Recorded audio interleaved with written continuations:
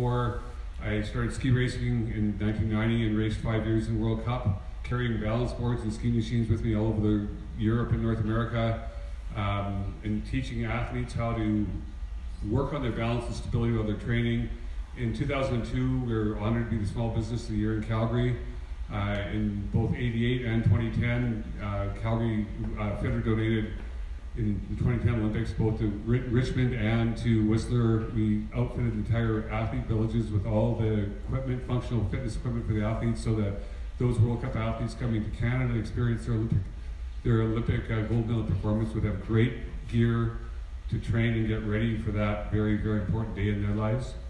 And in 2016, we were honored, my wife and myself, with the small Ernst & Young Entrepreneur of the Year Award for Western Canada. So in all that process, we had 4 pillars to our company. It's training and athletics, injury and rehab or prevention, family fitness, and the active office. And we learned that the products we use in those 4 categories are very similar. It's more about the stage you're at in your life, not the age you're at in your life.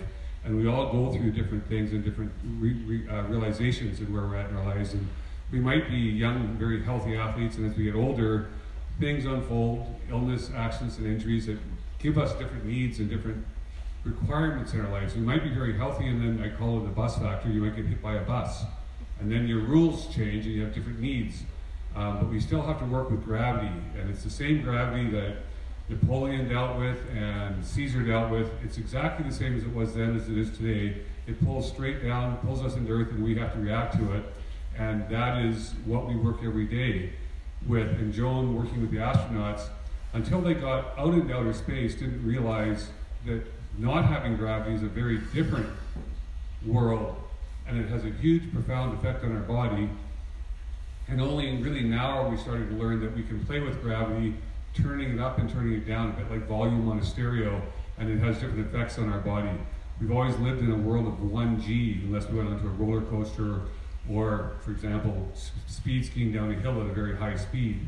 That would change the gravitational force in the body and has an impact on how we work. But just jumping ahead there a little bit, Fitter's values have always been the same. Integrity is our #1 value. We do what's right for all the stakeholders. We make quality products that help affect quality of life. And we work with all sorts of people, from the doctors to elite athletes to handicapped children. So we want to give them service that meets their needs and expectations, and that's always been our objective. In doing that, we've learned from a lot of very unique and interesting individuals and done some very interesting things. We've stayed focused and persistent to the concept of working with gravity and time. Going fast on skis at 205 kilometers an hour required a lot of focus and persistence. And that's what I continue to do with my life around balance. I'm a Libra. I have a fundamental balance disorder, so I've always really stayed focused on balance and stability. I have a huge regard and respect for cardiovascular and strength, and I know how important those things are. But all the products we've always worked at around Fitter have always been around balance and stability, and they've also been around fun and quality of life. These are, those of you who remember Sky Mall, you know, the magazine that was so successful in the airlines for a long time. All of the products you see here are all things that had to do with mobility, movement, and working with gravity and quality of living. And so we had all these different things that would come our way, and I just kept finding all these different products. Many were successful, lots failed. You know, many different products we came across failed. But I had the great honor of being the first distributor ever for Bosu, you know, very, very successful balance product. And the first distributor ever for the TRX, another very successful product. And a lot of these ones coming up are things we've worked with and tried to develop and hit and miss on many. And in that process, I've spent my whole life trying to work on a high quality of living with my friends and family and doing fun things. These are the reasons I do what I do, so I can go out with my wife and my family and my kids to the mountains, and just do fun things. Make life worth living, keeping it simple, keeping it fun. My one friend, Herb, we didn't have a motorboat, but he said, hey, the river's going by us, and we have a really good piece of wood and we got a rope. If we throw the wood in the water, and we go to where the currents are going fast, we can, you know, wakeboard just on the river. That sounds like a fun idea. So that's what we were doing. That's what Ty's doing right there, is, you know, wakeboarding on the river. Who needs a boat if you don't have a boat? There's lots of ways to get things done. Anyways, all those things are about quality of life and quality of living and working with time and gravity. And it led us to the concept of SAM. SAM is practicing stability as a daily habit, just like brushing your teeth or wearing a seatbelt. You don't just do it on Tuesdays and Sundays, or wear your seatbelt on Friday nights. You do it all the time as a lifestyle habit. And we've learned if you practice stability throughout your day, every day, you have better agility of play and better mobility for life. And it's a habit you form regardless of your age or stage of your life. And that's what we've really tried to get people to understand, is that is the most important habit you can form to age gracefully. Because when we're young and bulletproof and healthy, balance and cardio and strength all have a similar relationship, but we tend to take balance and movement for granted. As we get a little bit older, balance and movement gets bigger and more important, and as we age, it gets bigger and bigger all the time. And most of us take it for granted until something goes wrong, and then it's a slippery slope and it's very hard to get it back. And that's why that the active office became so important to Fitter, is that we didn't want to chase the 3 hours in the gym or the yoga class on after work. We really wanted people to have movement in the trunk at the workplace and make that 8 hours an asset to their long-term health. And that's been our long-term mission. And really, speaking of missions, that's how we met Joan. I kept seeing this whole aging thing happening as more and more important. And clearly, if you don't use it, you'll lose it. And if you can imagine who could give good advice about using it so you don't lose it, this gentleman here clearly could give us all good advice about staying young for a long time. If you're barefoot water skiing at 80 years old, you're getting something done correctly. We learned that we needed to have products that were good for all levels of people, green, blue, and black. I obviously based that off the skiing industry. And we developed products over the years that were good for all different levels of users, depending on the stage or the age of their life. And that is sort of what Fitter's all about. And then when the active office concept came in, I saw that 8-hour window, it became highly important. And all of you are sitting on swappers or on chairs or standing on platforms that allow you to move. And I think what I see Andy and Eric in production and shipping here at our company, they're always standing on things in the back area that allow them to have movement while they're working. And it just makes the quality of life so much better and so much healthier for their bodies. The reality is we are on a future projectile getting gray, because in the 60s, only 1 in 16 people were over 60 years old or 65. In the 90s, it was 1 in 13, and by 2050, it's going to be 1 in 5 people will be over 65 years old. And that slippery slope that we get into with aging, if we lose our mobility, it's very hard to get it back. So we know that if we can learn to implement it in our daily life as a habit, we stay much healthier and have a much higher quality of life. And it's not just exercise, it is movement. That's why actually everyone needs to stand up right now, just because that's the most important thing we can do.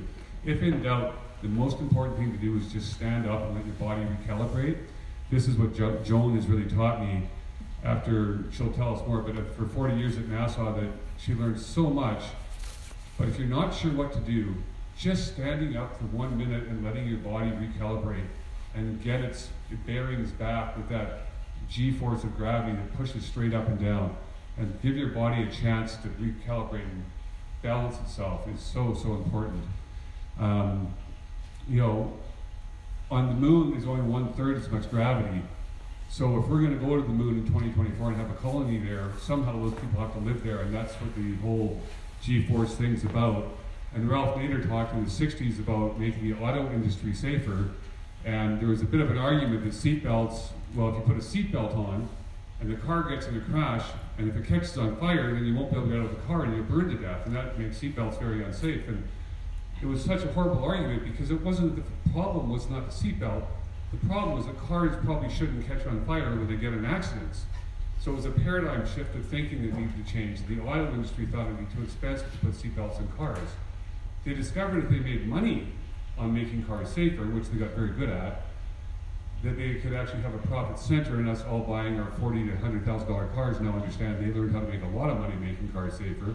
But the industry and society made a huge paradigm shift unfold, and what we're presenting is that there's a huge paradigm shift coming in front of us right now in the fitness and the wellness industry about movement, about healthcare, and to be honest, the 1G box we've been living in our whole life, that everything happens in 1G, is about to go through a paradigm shift. We're going to start using gravity differently than we have for the entire lifespan of man on Earth, where we will start harnessing gravity different and using it to our benefit and to our health, and use things like centrifuges and other items as we travel into outer space and here on Earth to improve our health. And that's what Joan has really done at N.A.S.A. and her work right now in her books. She's dared to venture to places where man and women have not gone before, and she's helping us today to understand that. So we're lucky to have her here to share her 40 years of experience. In a minute here, Margaret will introduce Joan. She'll give us her talk. But just before that, I want to show to you guys, for the first time we showed it yesterday, a very short little snippet. It's 1 minute long that we made up that we're about to put in the public domain that summarizes what Fitter stands for and really what Joan and me and Margaret and all of us stand for. So just 1 second. It just takes a brief piece of technology to change here.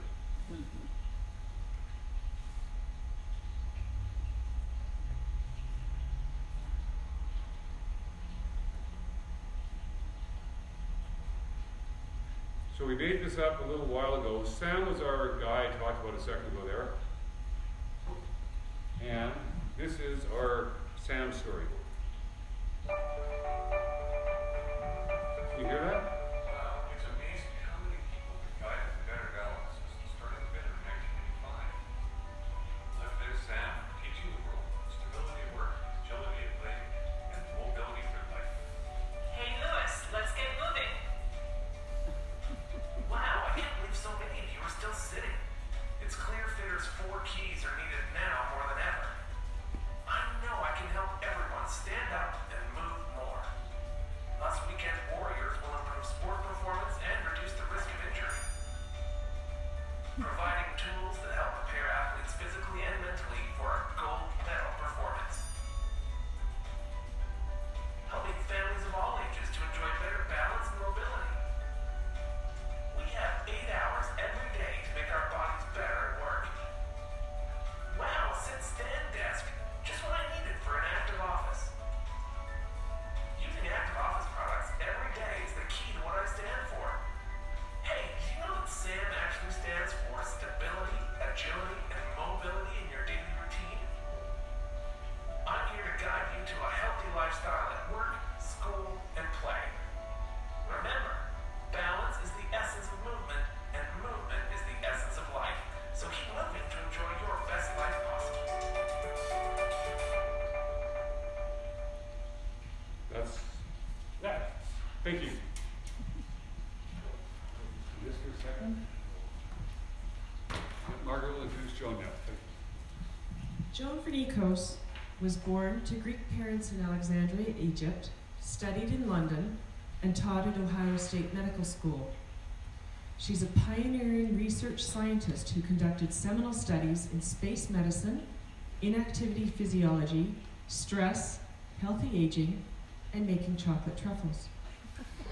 Joan was recruited by NASA in 1964 to study stress in astronauts. She later worked on ways to keep astronauts, including John Glenn, healthy in space and then back to Earth's gravity. Vernikos served as chief of the Life Sciences Division at NASA's Ames Research Center in California, and ended up as director of NASA's Life Sciences Program at its headquarters in DC from 1993 to 2000. Winner of numerous scientific and leadership awards, member of the International Academy of Astronautics, she was inducted into the International Astronautical Federation Hall of Fame in 2018 and received its top award, the Emil Allen Award, in 2019. Motivational speaker and author, her books include The G Connection, Harness Gravity and Reverse Aging, Adventures in Chocolate with her husband Jeffrey Hazan, the groundbreaking Sitting Kills, Moving Heals, followed by Design to Move, and her latest, Stress Beyond 50. Her mission? To empower individuals to have greater control over their health and well-being through frequent daily movement, making a friend of stress, and living a long life with a smile. Please join me in welcoming Joan Vernikos.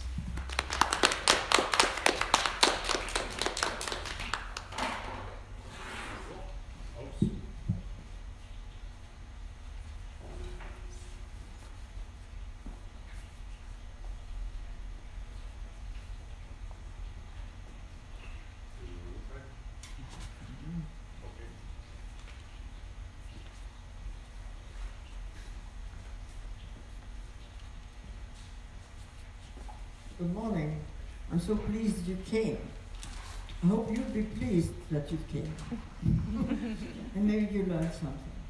And this is about making you aware of you and your health so that you can begin to decide, if you have to go to a doctor, the questions you're going to ask them.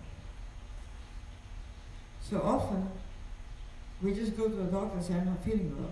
Well, what's the poor doctor supposed to do? We have to meet them halfway. We have to be intelligent and knowledgeable so that we can help them focus on things that they can help us. I like philosophizing. But let's talk about gravity therapy. What is it? Well, it's about using gravity to restore health. Why do we need to restore health? Well, because we made a mess of it. We end up, modern life has taken away our use of gravity, our use of movement. Our life has become more and more sedentary. You are experiencing benefit just by sitting on those things you're sitting on. I see you all swaying, I love it. And most of new technology and advances and appliances have been designed with a good argument to make our life easier. Now think about it, what does that mean? It means that they help us do less and less and less and less. So in the process of doing less, we're actually not stimulating our body in the way nature intended it. And gravity therapy, in essence, replaces what's been taken away and brings our health back to what is considered normal. Well, you probably all remember or have heard about our universe and that we are really a spinning world. We like spinning, we enjoy spinning, kids love spinning, autistic kids love spinning more than even other kids. And it helps us be happy. We call it play. Growing up as a child, hopscotch, somersaults, jumping, all these were games, dancing. We call them play. And then suddenly, as we get older, play doesn't happen quite as often. And eventually, we forget how to play. So, bring play back into your lives. Very important factor. Why? Because play and all the movements that we as children did and do, involve the using gravity. Because gravity is all around us. Here as I speak, gravity is pulling head to toe towards the center of the earth. The fact that I'm standing is an advantage to my health. If I sit down and stand up, even better, because it sees the change from sitting to standing. And it's like a tuning fork that tunes our body to better health. So, as the earth rotates, and as planets and stars rotate either around the sun or around themselves, they generate gravity. And the force of gravity is very important in the universe because it keeps these planets and stars and everything together. Otherwise they'd be floating around in the universe. So it keeps them together. So it has an important role. And therefore, as the earth spins, that gravity is with us all the time. We really can't escape it unless we go into space. Unless we go far enough outside the field of gravity to a reduced area of gravity. So, keeps us upright. Plants grow up and down. You know that as a child. If you turn it on its side, the plant on its side, it will turn around and grow upward and the roots will go down. I see smiles. We all done that experiment, whether we like it or not. Gravity gives us a sense of direction, acceleration, weight or load. And especially acceleration and direction are terribly important, and it's really come into importance even more with the invention of airplanes and eventually the space program. And we've used gravity to train pilots, to raise their level of the ability to withstand gravity as they swerve around, take a corner. And it's extremely important in the whole field of aviation and space. But it's nothing new in gravity therapy, really. Even though medical textbooks don't mention it, Darwin in 1795 talked about gravity therapy and proposed that a centrifuge, and who knows what it looked like in these days, spinning around would induce sleep, reduce heart rate and fever. In the 19th century, it was used to treat mental health. I don't know how successful they were, but it was used to treat mental health. And by the 20th century, it was generally accepted that these acceleration forces of gravity and centrifugation exert identical effects. So gravity and acceleration produce the same sensation, the same effect of pulling from head to toe as we stand up. So think of yourself, you want to think of yourself, you say, all right, when you're in space, you have less gravity. If you lie in bed, you experience a slower effect of gravity because instead of pulling head to toe, it's pulling across your chest only, a shorter direction. And if you're standing on Earth, or as we age, as the years pass by, as we stop being a child and playing, we use gravity less and less and less. And when we start using gravity less and less, we age, and we see that the changes in space and the changes in aging are practically identical, except they're faster in space than they are with the passing of years on Earth. And when people ask me, what do you mean that we stop using gravity? I said, well, the best example I have is think of a pole dancer. You know what a pole dancer is? Oh, good. I was worried that you'd lead a sheltered life. And think of the pole as gravity in one direction only. And the pole dancer is using gravity, exposing their body to this force of gravity every which way and in every condition. And that's what we need to do every day in our everyday movements.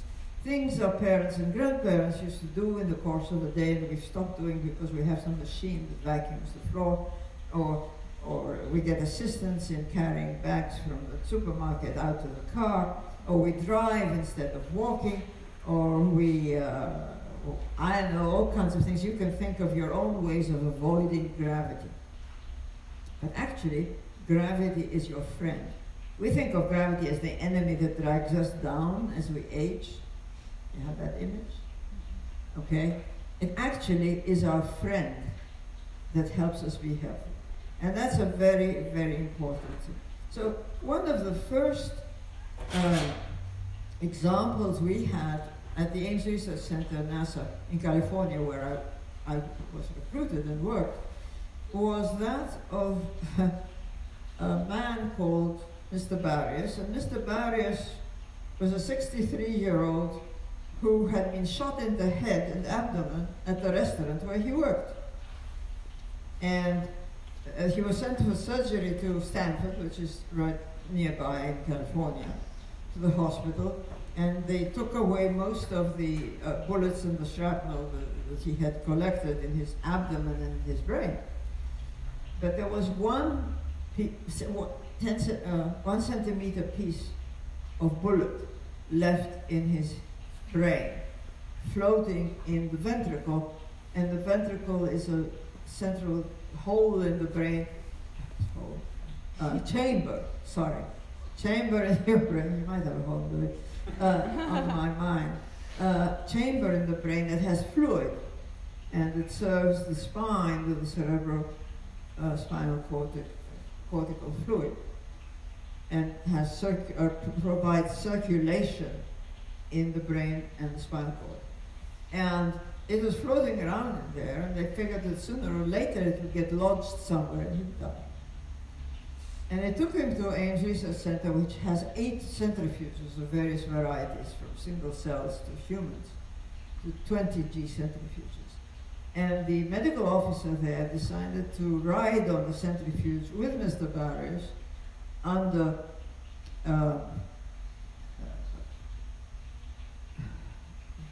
video technology, and look at where that bullet piece was, and try to use gravity to move the bullet.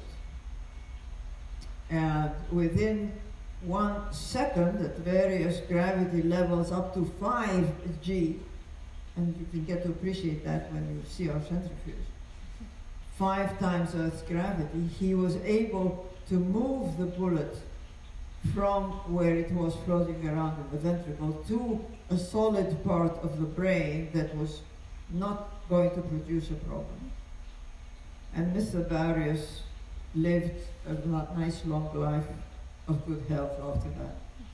So it was the first incidents that I became aware of, and I became aware of because in 1967, Pat Nixon, you know, Richard Nixon's wife, during his campaign for the presidency, came to visit Ames, who knows why, and I was one of the few females, her being a female, I was presented as to talk to her. And we went to the centrifuge and we had Mr. Barrios as Exhibit A, and how he had survived and this had happened to him.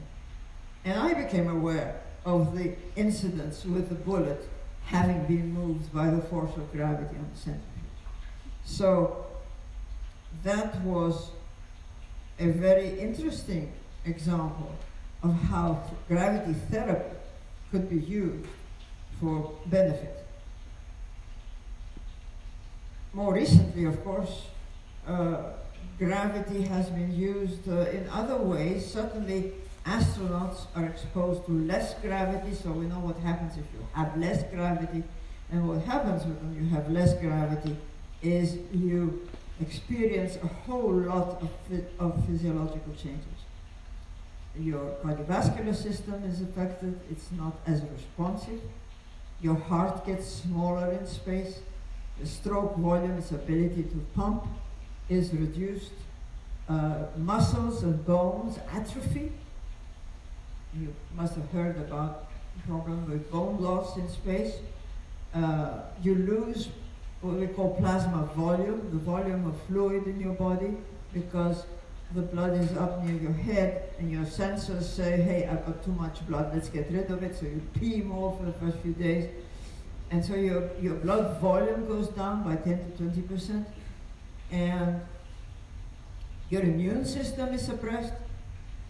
So you're much like someone on Earth with an immune disorder. Your sleep is really fouled up because you have no sensation of putting your head down, as one cosmonaut said to me. He said the most frustrating part of being in space was that I couldn't feel my head on the pillow. I mean, we don't think of that, do we? We go on airplanes and sit up and try to sleep, and we know that's not the best sleep in the world.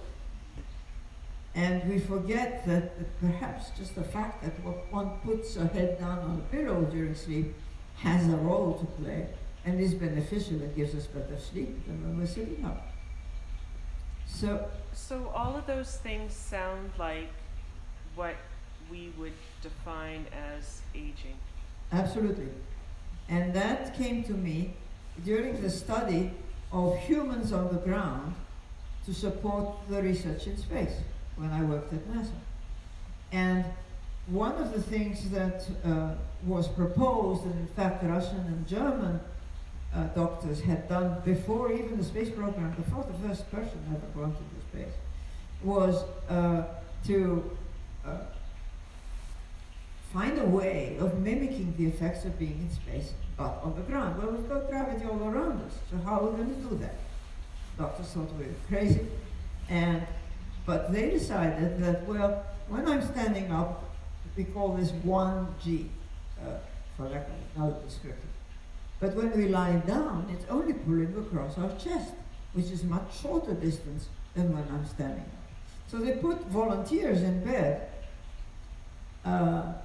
for a few days or many days or months, and discovered that yes, indeed, the changes they saw in people lying in bed 24 hours a day without getting up, and that's important because posture is such an important stimulus to health, were identical to those we experience as we age. And eventually I did some research in that respect. In the Victorian times, when you were sick, you went to bed. As Louis said, I experienced that. My father was a doctor, and he put us to bed. It didn't matter what the sickness was, and put us to bed. And if you did not recover in 3 months, which we now know you wouldn't, you'd get as sick as astronauts in space for 3 months, they'd say, oh, you've got to stay in bed some more, until you die.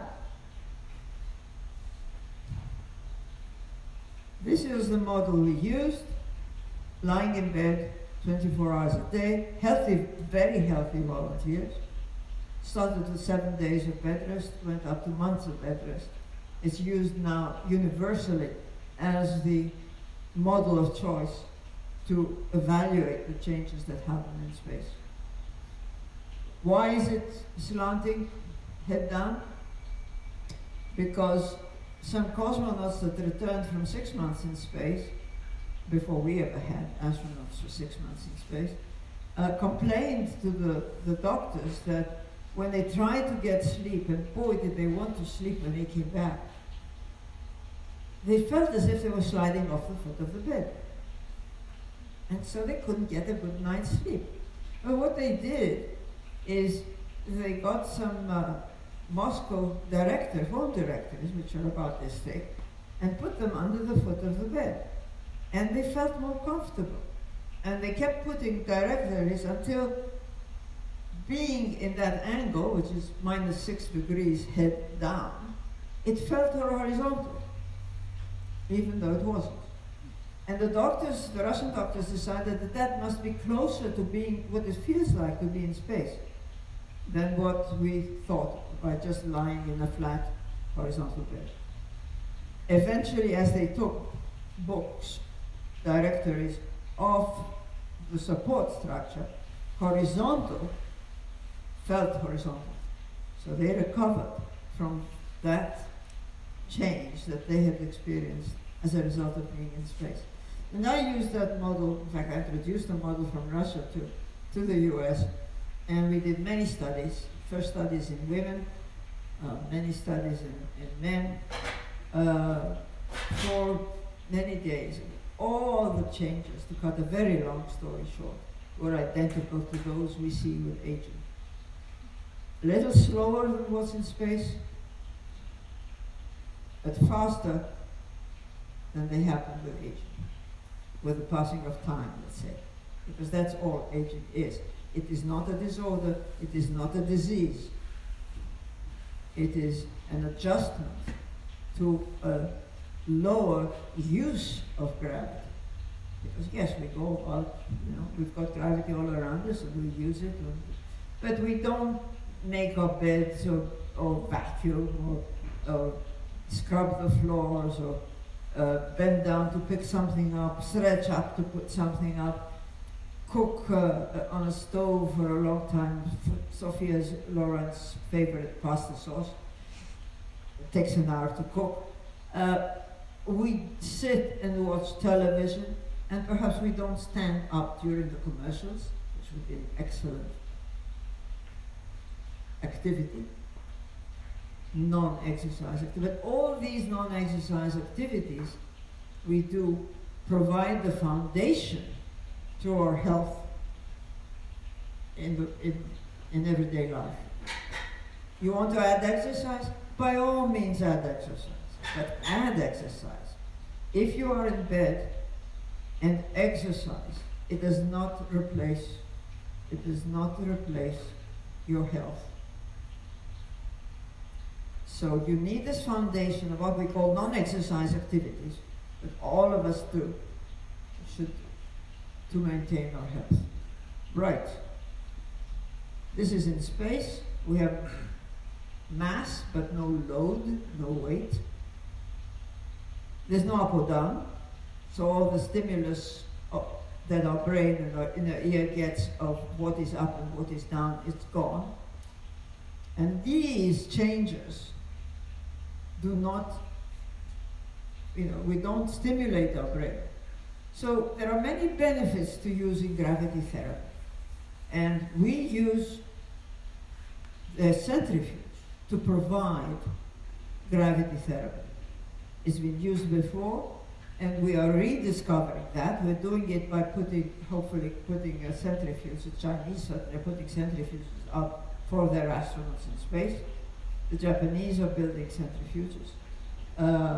We are re-exploring that, the use of centrifuges. But nobody's using centrifuges for therapy, for treatment.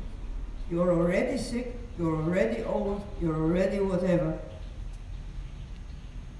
Use gravity. And the best way to use it in a measured way is to use something like a centrifuge. That's what it looks like when you're on there. That's what it feels like. It's a fun ride. When was the last time you rode a roller coaster? No arms up? Good grief, you guys are dull. Joan, Bonner here has the biggest child's or adult playground probably in the city of Calgary, just in our building over here. He's got monkey bars almost as big as our shop here. Yes. So he'll show you later today. He'll show you a really good playground. And for those of you that are here that haven't been to move, So he uses gravity. He gets it. Oh, he gets it. It's not no centrifuge, but he certainly has a very gravity is there to be used, and we need to use it because we evolved in it. We developed in it. We were talking about a maypole earlier today. The uses of a maypole. You were saying that. Yeah. I think, do you have a maypole? I'm not sure what a maypole is. In the 17th century, they'd run the fighting men. Sling. They'd run in circles around a swing, and they'd run full speed. They'd go and hang in the air. And spinning around. It was a cording. You need to get one. We have similar things, but not. Yeah, right. Yeah. Camelot and those guys would use that as a cording tool in the spring. But yeah, we'll show it to you after. I know some don't know Bonner and his wife have a beautiful facility just from the other end of the That's building fascinating. there. But he is a gravity Veshinecto. Addict. It is an addiction. We love it.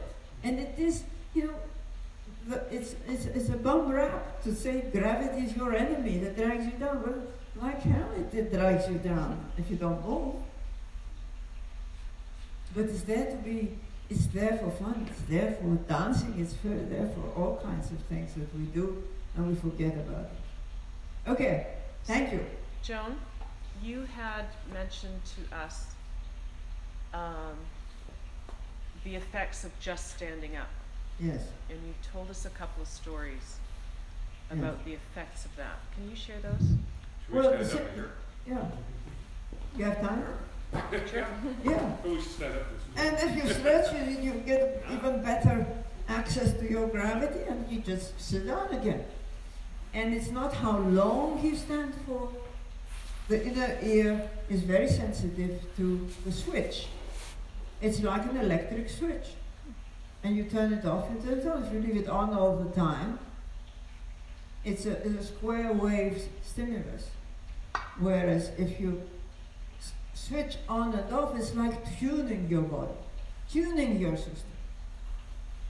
So you can sit down and stand up, you know. We figured out that if you stand up every 20 to 30 minutes, that's probably the minimum you need to do. Think about it when you're asleep, you're lying down, right? And that's a function in itself. You need to lie down to sleep.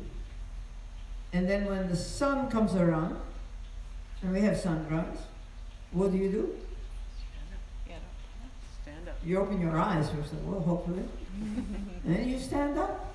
And then what do? And I get all kinds of answers. You move. And if you move all day long, you're supposed to move. That's what light is supposed to do. And then when night comes, you lie down and sleep. Hopefully, without your cell phone under your pillow, without lights all over the televisions on, you're actually meant to sleep. So if we look at Mother Nature and what we're given, it's all there. It's all provided for us. And the centrifuge can be an aid, and we hope that it is going to help a lot of people who have allowed themselves, for one reason or another, to develop some deficiency. Whether it's bone, or whether it's muscle, or whether it's immune system, or whether it's lung problems, to drain the fluid from lungs and COPD. I mean, it is endless, because every cell and every organ in the body is affected by aging. Aging is, as I said, it's not a disease. Every cell in the body changes. You don't get one thing. Everything changes. I wrote a chapter in the Encyclopedia of Bioastronautics, the comparison between aging and space. And the table, side by side, one of the things, in our circulation, our blood vessels have a lining. And as the blood swishes, hopefully you do something so it'll swish around, it stimulates this lining. This lining is called the endothelium. In space, even rats lose their endothelium. You fly an animal like a rat for 7 days, and they come back with almost zero endothelium. Scary. You lie in bed like my test subjects, you are doing things to your endothelium. When a rat comes back from space, we were amazed, because we knew that balance and coordination are affected when they return back to gravity, because they've been unstimulated for however many days they used to go up on the shuttle, so it was 7 days or 9 days or whatever. But when they come back, you stand with your feet wide apart, like a child. Look at that 1-year-old. How does it learn to walk? It starts out with its feet wide apart, and then it walks with its feet wide apart for a while, until you gradually learn to walk in gravity with your feet together. They would run into walls trying to go around the corner. Coordination. One astronaut was an astronaut pilot, big strapping guy, was being tested in one of those, we call them posturography, that measures posture. And it's like a little square plate, and it sways forward and backward this way a little bit, like Louis' boards. balance boards. And eyes open, eyes shut. His favorite. And his eyes happened to be shut. We were talking, people were talking around. And he started leaning forward, and I'm watching him, and he's going forward and forward and forward. I think, oh my God, you know, this slapping guy is going to fall flat on its face. And rushed to pick him up. Obviously, I couldn't pick him up if I tried. Other people came through, and he shook his head and said, what happened? I said, well, you were going to fall flat on your face. He said, and I said, you never put your arms up to protect yourself. He said, I never had any sensation of falling. 9 days in space, the maps in his brain that he had developed relative to where he was, relative to his environment, were gone. We didn't know if he would recover. But he did recover. After living around and moving about and going into some rehab experiences, after he returned. So we are very adaptable. Our nerves and nerve connections grow back. There's no limit to our ability to survive on Earth as long as we use them. So before you go to the doctor, say, am I using gravity today? How many times did I stand up today? Not how long did I stand up, not how many steps I took. That's a different issue. How many times did I change position? How many times did I challenge my inner ear to reach up, to pick up something off the floor? Make a bed. Wash clothes and hang them up. Do some weeding in the garden. Dig. Anything. Walk. But not just walk as a treatment. Walk because it's part of your life. It's living. Say, today I'm going to live. Not today I'm going to use gravity. You know, you use gravity. But today I'm going to live. I'm going to dance. I had a lady once in one of my talks, and she had a walker. She was a fair age. And she said, I dance. And I thought, you know, you've got a walker. How do you dance? Yeah, how? Well, in my kitchen, I had my chairs are on rollers. And I put the music up loud, and I hang onto the chair, and I switch around, and I dance. Yeah? She was having a ball. She looked great. Her posture was fantastic. I see ladies walking by my window, and they're walking, and I think that's great, okay? How are they walking? What happened? You know this is the heaviest part of our body? You know that you don't sit upright, and it's being pulled on. Just think, what am I not doing? What am I doing? What am I not doing? When I'm sitting, what am I not doing while I'm sitting? That's the question. Not how many hours I sit a day. Oh, we know we can sit up to 13 hours a day. 6 to 13 hours, standard. It's not how many hours you sit. And the scientific community who looks at that and all the meta-analyses that are done, Lord help us, it's not how many hours you sit, it's how many uninterrupted hours you sit. You're not made to sit. I mean, you invented the chair for the chief. They didn't use, you know, chairs for everybody. It was just the emperor or the chief sat in the chair. I know you're having a conniption. No, actually, it's time to get moving. You heard Margaret. Absolutely. So let's get moving. Absolutely. So Joan, can you tell us about your uncle? Yes. Because The use of gravity is really important in healing. Yeah.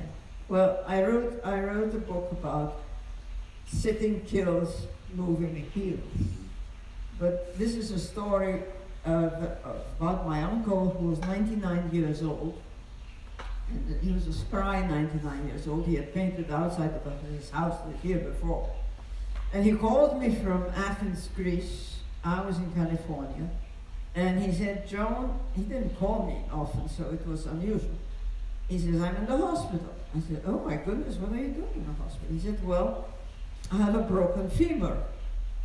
I said, how did you get that? He said, well, I was going across the road in a pedestrian crossing, and I got hit by a car.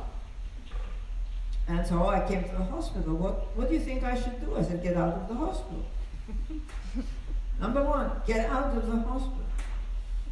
Number two, he says, well, it's 7 p.m. here in Athens. I can't get out of the hospital. I said, all right, tomorrow morning. He says, tomorrow morning, I'll go back home. I said, yes. I said, can you sit up in the bed? He said, yes. Okay. Can you sit up with your feet dangling over the side of the bed so that you have a quasi-vertical posture? No, it's not ideal. It's not the same as standing up, but it is bringing yourself in relation to gravity. Yes. I said, okay, now lie down again. Swing your legs up, lie down again. Now I want you to do that every 30 minutes. It just came to my mind. I was inventing in real time. And he said, yeah, I can do that. I said, until you fall asleep. And then tomorrow when you go to home to bed, get somebody, whoever can help you, remind you every 30 minutes to stand up. 2 weeks later, he calls me up. I thought, who knows what news? Oh, he said, I just went to the orthopedic surgeon. I said, yes. And they took an x-ray, and my bone has completely healed, and the orthopedic surgeon couldn't believe it. That someone at 99 years old had a healed bone in 2 weeks. And the only exercise he did, or activity he did, was to stand up every 30 minutes. He didn't stand up and walk, he just stood up. And that was not, something I just invented, because I had done the last research I did before I became a bureaucrat at N.A.S.A. was to ask the question, okay, so I lie in bed continuously and I get all these changes. What is the minimum I need to do to prevent this change? And so I had my volunteers brought to a treadmill on a gurney. They would stand up on the treadmill and walk, when we started out, for 15 minutes. It's not necessary. Just at 3 miles an hour, which isn't an awful lot. So I needed a control to that, so I had them at other times only stand up for the 15 minutes without the treadmill. And I figured, okay, it's the difference between standing up and the treadmill that will give me the indication of how the activity helped. And I had a fancy statistician, and we really did all the conditions in all of the subjects at different times, and anyway, it was a very well controlled study. And he called me up and he said, Joan, you're not going to like this. I said, what? He said, your results, I don't think you're going to like them. I said, okay, what had happened? Because it was all double blind. He said, well, standing was better than walking. And I thought, oh my gosh, here I am going against the exercise community. Not a happy situation. And sure enough, standing is better than walking. Why? Because standing does a different thing than what exercise does. When you exercise once a day, you're increasing your oxygen consumption. Yes, you're stimulating your circulation that hour, maybe half an hour afterwards. But to have a lasting effect throughout the day, you have to be active throughout the day. And the best kind of activity is to keep your balance, organs, happy. And the way to keep your balance organs happy is to change your posture so that your inner ear is down and up, and down and up. And that's very simple motion. Now, you want to add stretching your arms as you saw me do? Do it. But, you know, people say, well, I walk when I stand up. I said, okay, but you don't need to. And of course, I'm not trying to discourage exercise, but you don't need to. But the question you have to ask is, when I'm sitting, what am I not doing? And what I'm not doing is moving. And moving during our daylight hours is the basis of health. That's why we say the stand-up desks. People say sitting kills. I would refer to book. And it's not standing heels, it's moving heels. And the advantage of a standing desk is it gives you better access to moving. It's not standing is the solution. But the chairs that these girls and the people are sitting on, at least in these chairs you can move your hips so that the next movement's not a slouch. Sure, of course. Because you talked about the head on the shoulders, and we know time and gravity is going to win. We know that. Factually, we'll all lose in time and gravity. And if the next movement is a slouch or loss of spinal alignment, the challenge with that is you're saying to gravity and time, this hand in this card game of life, I'm going to let you win this hand, but I'll get you next time around. And so if you can move your hips or you can keep your head on your shoulders. And that's why, when I say the actions you do during the day, it could be picking up something. It could be a squat. It could be not as an exercise, but as a movement. Hello, friend. I think that means it's time for us to go to bed. I think, what the heck are you doing here? Were there any other questions? We're going to go to the centrifuge, and we'll have a chance for whoever wants to spin within reason. We'll ask a few questions first, but we'll do little 5-minute sessions, and the spinners are in charge. But did anyone else want to ask Joan any quick questions? We'll have one-on-one time too. But anything else for you right now, Joan? No. Okay, maybe is it okay if we move on then? I think it will be wonderful. Okay. Perfect. Thank you.